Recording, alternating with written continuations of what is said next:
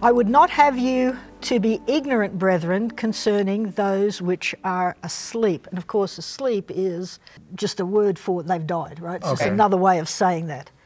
That ye sorrow not, even as others which have no hope. So, can you sit that back? So what might be happening in Thessalonica that would cause Paul to say that, right? Yeah. People have died, and they're worried about that. But Paul is saying, you don't have to respond in the same way as those who have no hope. No hope in a resurrection, no hope in a second coming, things like that. You can answer it differently.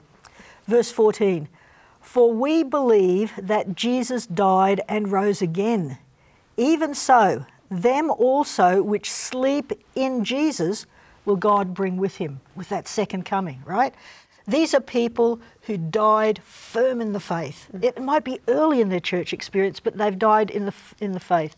Verse 15, for this we say unto you by the word of the Lord, that we which are alive and remain until the coming of the Lord shall not prevent them which are asleep. Now, this verse is one of those places where the King James just makes it a little bit difficult, right? And that's because the word prevent for us means stop it coming, right? But in King James English, it means to precede, right? Okay. So, that which are alive when Jesus comes shall not precede them which are asleep.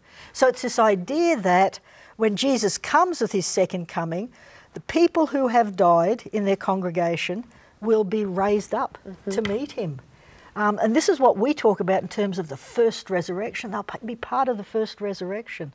And so Paul is saying to the people, don't worry about what's going to happen to them.